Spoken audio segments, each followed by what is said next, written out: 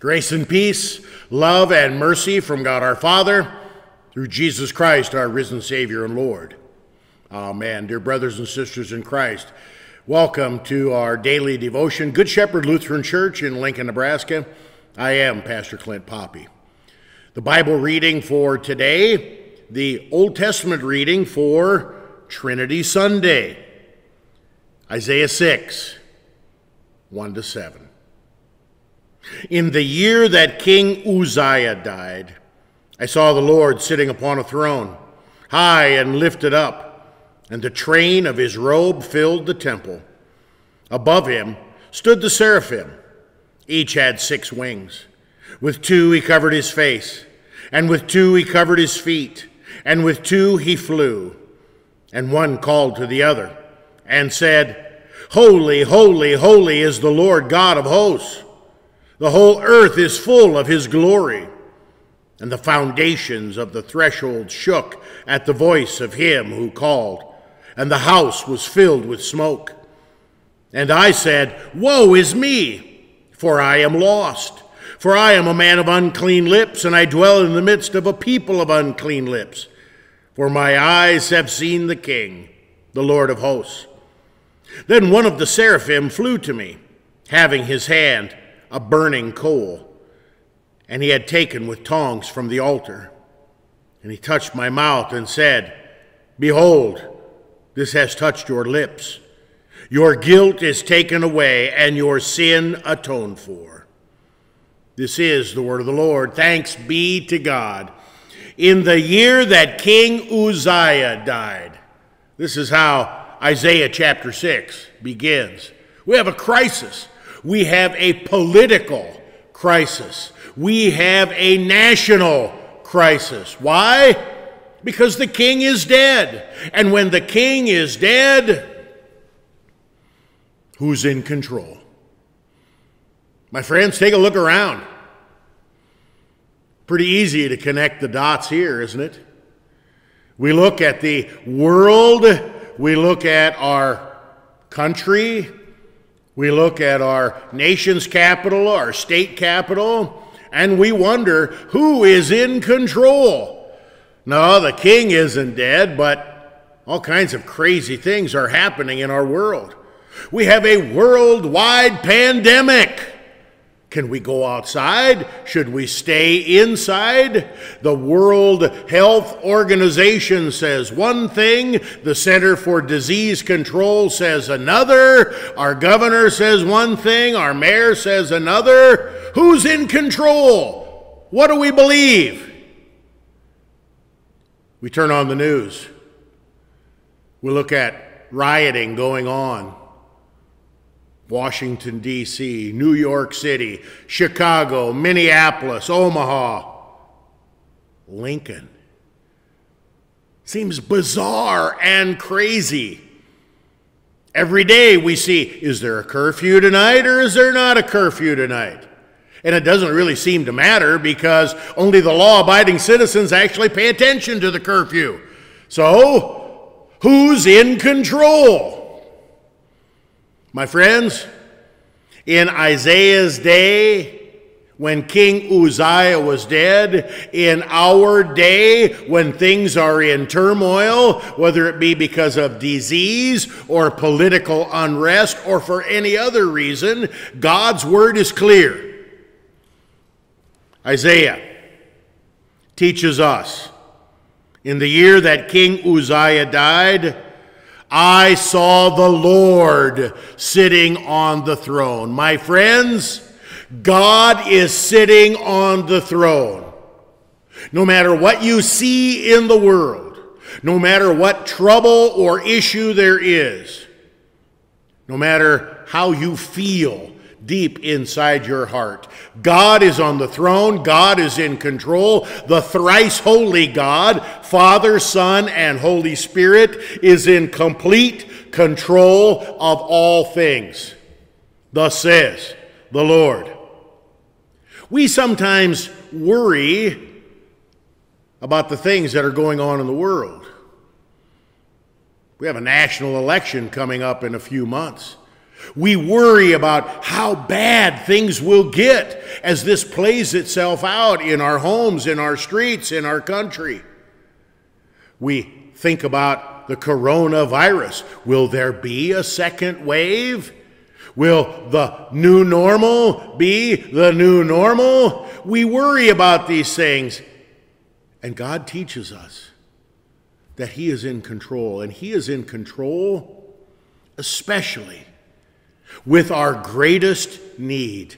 And my friends, our greatest need has nothing to do with politics. Our greatest need has nothing to do with finances or worldwide economy. Our greatest need has nothing to do with our health. Our greatest need has to do with our sinful condition, our sinful nature, the sins that we commit. This is our greatest problem, and this is our greatest need. And the message of the church, the true church, is to point this out in season and out of season. Isaiah was worried. The king was dead. Who's in control? And all of a sudden he sees very, very clearly that God is on the throne and God is in control. Okay? He sees the angels flying around the six-winged seraphs, singing their praises. Holy, holy, holy is the Lord God Almighty. And then it dawns on Isaiah, God is holy. But Isaiah is not. My friends, God is holy. You are not. I am not. There is no one righteous, no, not one. God's word is clear. We are all sinners. We've gone our own way. We've gone astray. The wages of sin is death. We cannot save ourselves. Isaiah, in his desperation, cries out, "Woe is me! For I am lost. I am a man of unclean lips. I dwell in the midst of a people of unclean lips. For my eyes have seen the King, the Lord of hosts." Isaiah knows clearly that it is impossible for an unholy person to look upon a thrice holy God and live. And so what does God do? Does he vaporize Isaiah? No. Does he teach him a stern lesson and make him go home and work out his own salvation? No. Does he cut his tongue out because of all of his sin from his unclean lips? No. In God's love and grace and mercy, he sends one of the angels to the altar of God. The angel picks up a hot, burning coal from the altar, and he takes that burning coal and he places it right where Isaiah needs it. Isaiah has just confessed his sin of being a man of unclean lips, living among a people of unclean lips. And so God brings that hot coal to his lips. Not to harm him or punish him, but to heal him and forgive him. And God, through the angel, says, "Behold, this has touched your lips. Your guilt is taken away. Your sin atoned for." My friends, this is not a parable. This is not hyperbole. This is not some pie-in-the-sky hope. This is how God works. We're sinners. We sin with our hands, with our feet, with our eyes, with our lips, with our ears. We are tainted with sin. We deserve nothing but eternal separation from God in the fires of hell. But God, in his great love and mercy, has sent his Son into the world. Through his perfect life, obedient death, and glorious resurrection, forgiveness, life, and salvation has been won for the whole world, full and free. And now God distributes that salvation. He delivers the deliverance through pastors. Trust me, your pastor is no angel. but he has been given the angelic task of delivering to you the forgiveness of sins. Which sins are dragging you down? Which sins are causing you to despair? Which sins are driving you in worry and fear? Which sins keep you awake at night? My friends, Christ has bled and died for that sin. And today, I bring the burning fire, the burning coal of forgiveness, life, and salvation earned by Jesus, delivered in the waters of holy baptism. I bring that to you and place it exactly where it hurts, exactly where it is needed, exactly where God wants it. My friends, through Jesus, through his person and his work, your sin is atoned for. Your guilt is removed. God is in complete control of the world, and more importantly, God is in complete control of your sin. It's gone, washed clean by the blood of Jesus. Cling to this good news today and tomorrow and always. And through the blood of Jesus, you will live, not only today, but forever with him. Holy, holy, holy is the Lord God Almighty for you. Thanks be to God. Amen. We pray now the litany, Lutheran Service Book, page 288. Page 288. O Lord, have mercy. O Christ, have mercy. O Lord, have mercy. O Christ, hear us. God the Father in heaven, have mercy. God the Son, Redeemer of the world, have mercy. God the Holy Spirit, have mercy. Be gracious to us. Spare us, good Lord. Be gracious to us. Help us, good Lord, from all sin, from all error, from all evil, from the crafts and assaults of the devil, from sudden and evil death, from pestilence and famine, from war and bloodshed, from sedition and from rebellion, from lightning and tempest, from all calamity by fire and water, and from everlasting death. Good Lord, deliver us by the mystery of your holy incarnation, by your holy nativity, by your baptism, fasting, and temptation, by your agony and bloody sweat, by your cross and passion, by your precious death and burial, by your glorious resurrection and ascension, and by the coming of the Holy Spirit, the Comforter.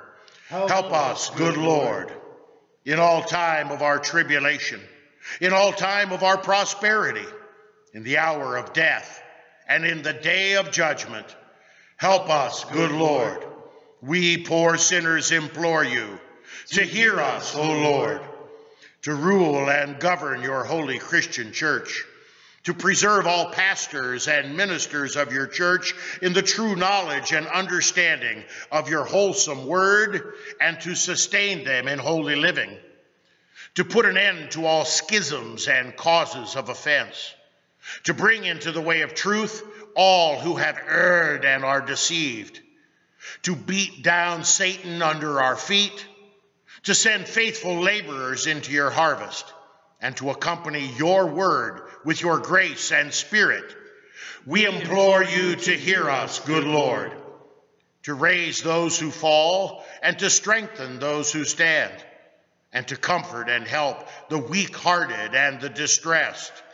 We implore you to hear us, good Lord, to give to all peoples concord and peace, to preserve our land from discord and strife, to give our country your protection in every time of need, to direct and defend our president and all in authority, to bless and protect our magistrates and all our people, to watch over and help all who are in danger, necessity, and tribulation, to protect and guide all who travel, to grant all women with child and all mothers with infant children, increasing happiness in their blessings, to defend all orphans and widows and provide for them, to strengthen and keep all sick persons and young children, to free those in bondage, and to have mercy on us all. We implore you to hear us, good Lord, to forgive our enemies, persecutors, and slanderers, and to turn their hearts, to give and preserve for our use the kindly fruits of the earth, and graciously to hear our prayers. We implore you to hear us, good Lord. Lord Jesus Christ, Son of God, we implore you to hear us. Christ, the Lamb of God, who takes away the sin of the world, have mercy. Christ, the Lamb of God, who takes away the sin of the world, have mercy. Christ, the Lamb of God, who takes away the sin of the world, grant us your peace. O Christ, hear us. O Lord, have mercy. O Christ, have mercy. O Lord, have mercy. Amen. Our Father, who art in heaven, hallowed be thy name. Thy kingdom come, thy will be done, on earth as it is in heaven. Give us this day our daily bread, and forgive us our trespasses, as we forgive those who trespass against us. And lead us not into temptation, but deliver us from evil. For thine is the kingdom, and the power, and the glory, forever and ever. Amen. Let us pray. Almighty and most merciful God, in this earthly life we endure sufferings and death before we enter into eternal glory. Grant us grace at all times to subject ourselves to your holy will and to continue steadfast in the true faith to the end of our lives, that we may know the peace and joy of the blessed hope of the resurrection of the dead and of the glory of the world to come. Through Jesus Christ our Lord. Amen.